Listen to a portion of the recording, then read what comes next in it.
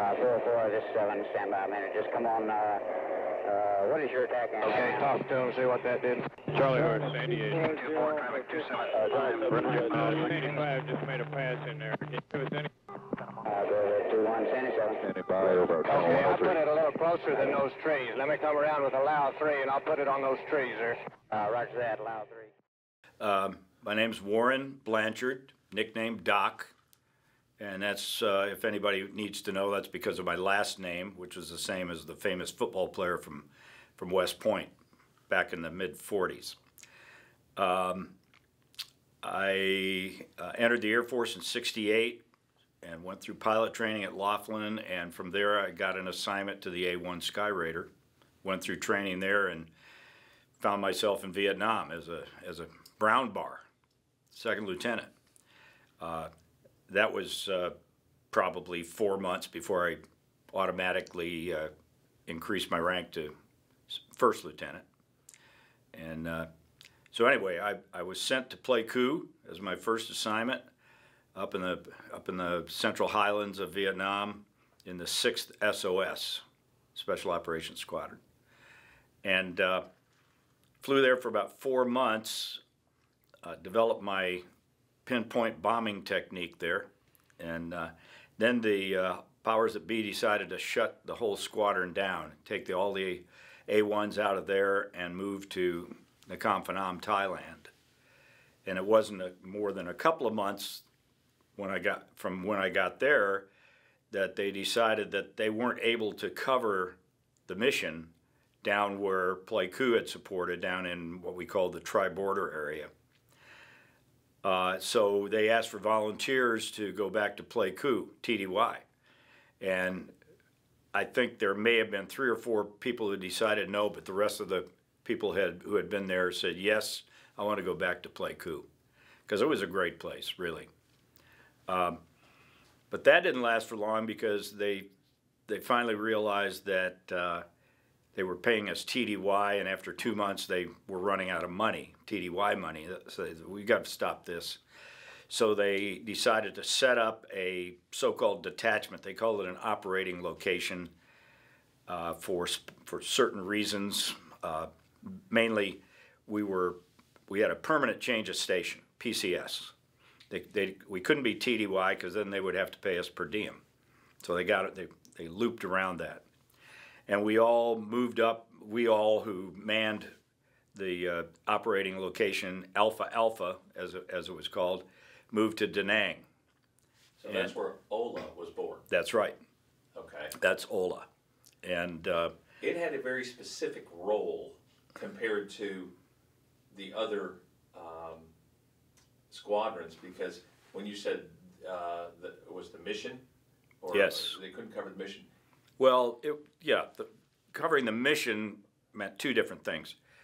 It was too long of a flight from Nakhon Phanom to get down to down in the tri-border area that had been previously covered by the Pleiku 6th Special Operations Squadron.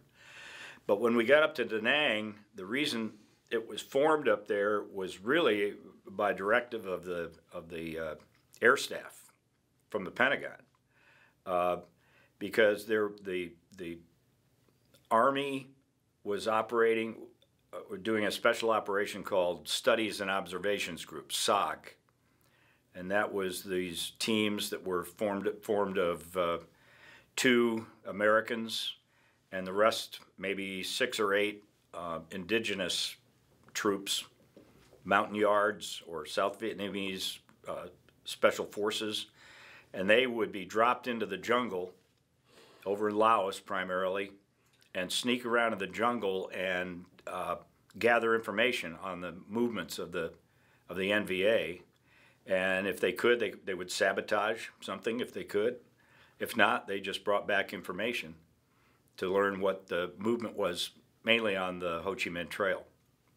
And they needed air cover, close air support when these teams were inserted and when they were pulled out, or in the case of an emergency, when they were discovered, they had to get out immediately. And we scrambled on those, and that was called prairie fire.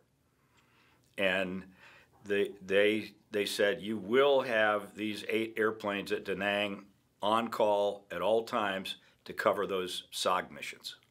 And that's basically why we existed over there.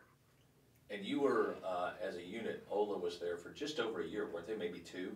I think verging on 2. Yes. Yeah, wasn't very long because the SOG activity ceased not long after I left. I left in, I guess I forgot to tell you, I got there in '68 in August, and I was there till, '69 August, and then I left, went back to the States in July of '70, and it wasn't long after that the SOG operation was disbanded, and they just stopped doing it.